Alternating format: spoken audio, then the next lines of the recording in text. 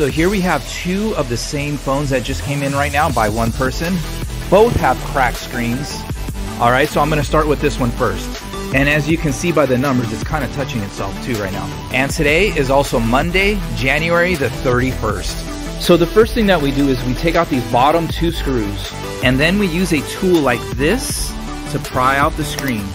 So what we're gonna do first is take out these screws down here, and then also take out these screws right over here. So the screen is now unplugged out of the phone. So this is gonna be our new screen right here. So what we're gonna do over here first is unscrew this part and then screw it back into this new screen right here. Now I have the new screen plugged back in. Here we have the first one all finished. Now it's time to do this one right here. So now we have our second one finished now. So for repairing both of these phones, it was a $250 job. The parts cost $92, which can give you $158 in profit. Thank you guys for watching.